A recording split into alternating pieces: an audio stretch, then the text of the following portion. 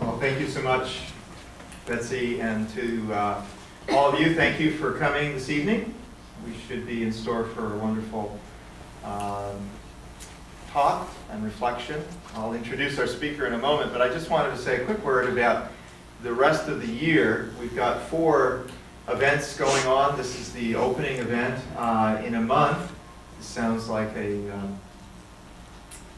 unabashed plug for myself, but it so happens the next one of these I'm going to be doing the speaking on November 12th, and then we have 2 events in the spring.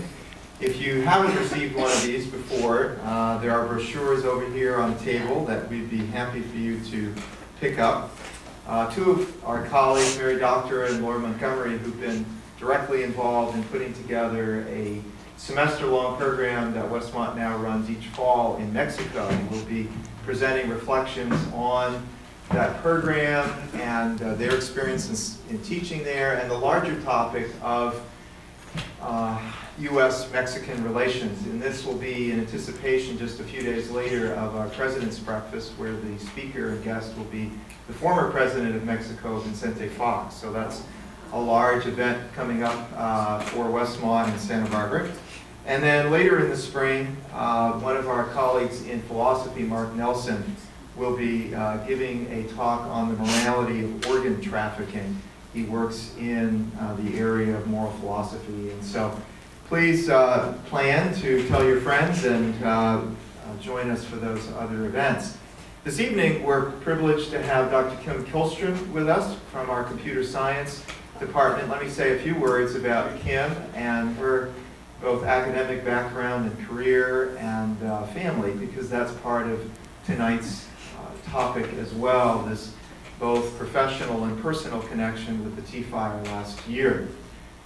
Kim joined the faculty at Westmont on a full-time basis in 1999. She had been a student both as an undergraduate and then also as a master's level student in electrical engineering, and then went crosstown here to UCSB for her PhD in computer engineering, and then joined, as I said, our faculty 10 years ago now. It's hard to believe it's been that long. This would be her 11th year.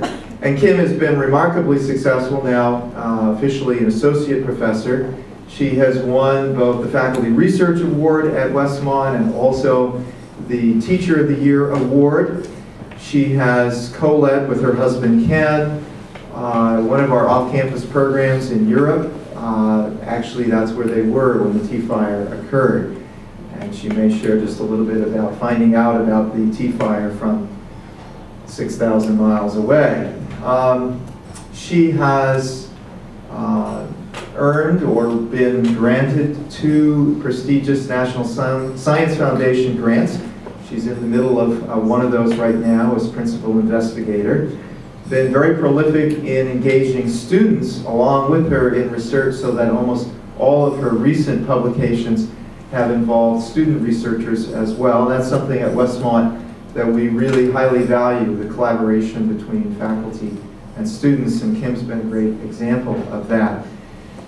She and her husband Ken have also been, who's in our physics department, have also been great examples of the wonderful ways in which Westmont faculty and students can partner together in social ways. They live not very far from campus on Circle Drive, if you know the neighborhood just adjacent to Westmont. And for years, actually about 25 years now, they have been in that neighborhood and are famous for their hospitality to students.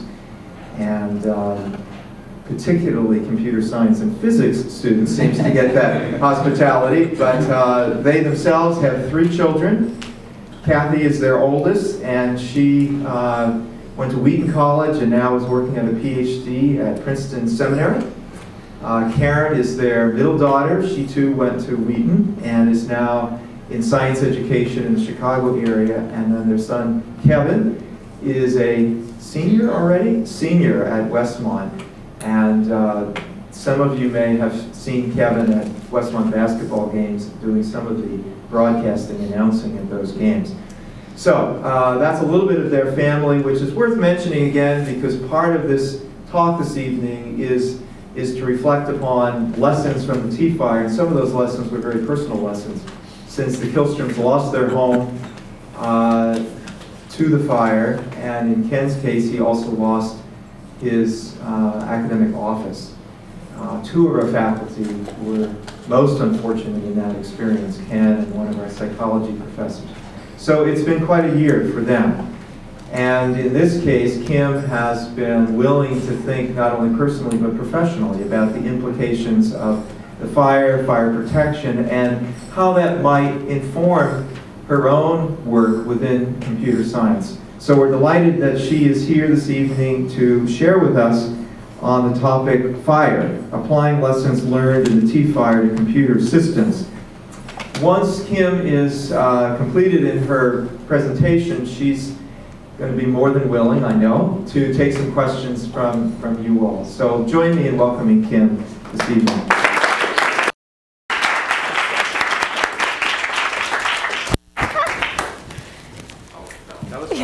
I know, it was fast. Thank you so much, Rick, and thank you, everybody, for being here. This is not really my comfort zone to be speaking to a large group. I was thinking about this, today in Faculty Forum, this talk was announced, and it was announced by the vice chair, and when he got to the title, he said, "Fire." And 14 faculty members headed for the gym. And so I was hoping to use that tonight maybe to trim down the audience a little, so fire. Well, I guess that didn't work, but thank you all for being here. As you all know, a wildfire swept through the hills of Santa Barbara on November 13th, and it did burn something like 1,940 acres and destroyed 230 homes. And we did suffer some of those losses on the Westmont campus as well. A number of structures and as well as 15 faculty homes were burned. And so I did want to try to reflect about this and try to figure out what lessons could be learned from this experience. First, so basically, I want to start with a little bit of the personal story. Rick very graciously talked about the fact that my personal story is involved. And then I wanted to give a little motivation and introduction to the actual comparing and contrasting and applying these lessons to computer systems design, which is what I do, and then give a few final thoughts. So basically, as Rick mentioned, we were in Europe.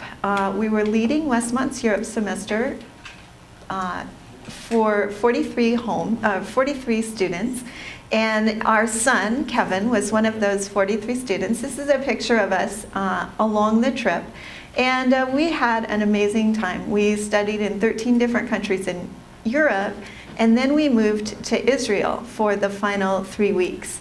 And it was just an amazing time, a great group of students, and we learned so much during that experience. But we were in Israel on the morning of November 14th. For us, it was the morning of November 14th when we received a phone call, and it was actually from Dana Vandermeer, who's in the audience right now, her sister back home. She was on the trip with us. She and her husband were co-leading it with us. And she received a phone call from her sister and then called us, indicating that there was a brush fire threatening Santa Barbara and our neighborhood. And you may remember some of this footage from KEYT. What we heard that the fire was threatening, and then we heard reports that the Westmont students were all safe in the gym, and this is them in the gym where they were evacuated, but that several buildings on campus had been burned.